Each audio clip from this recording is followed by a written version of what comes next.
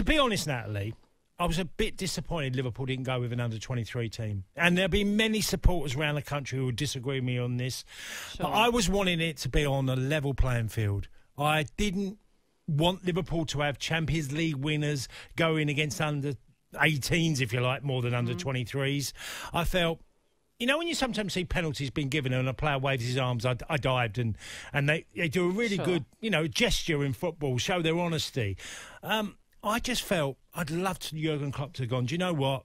Just because we're Liverpool and we respect what's happened at Villa Park, we'll go with under-23s. I was actually wanting that.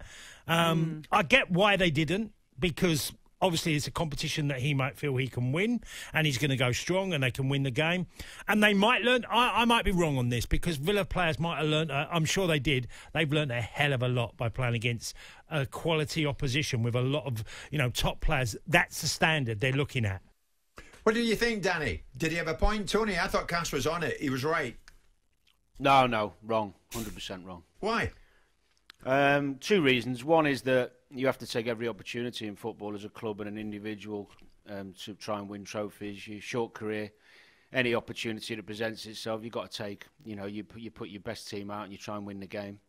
And furthermore, a wonderful opportunity for those young players at Villa to play for their first team and play against some of the best players in Europe. I mean, what a fantastic education. Some of those players would have learnt more in that game than they would in the last 12 months training. So, no, I completely disagree with that, I'm afraid. What do you think of what Cascarino was saying, Sam?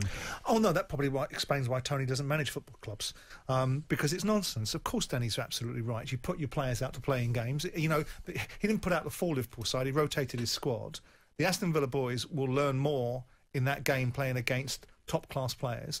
And it's the FA Cup. On one hand, we say we want the FA Cup to be treated with respect. On the other hand, Tony comes out with something that suggests that we should be... When players dive on the pitch, where's the integrity in that? Where's the level playing field in that? Listen, you put out your best side that you think is going to do the job on the day.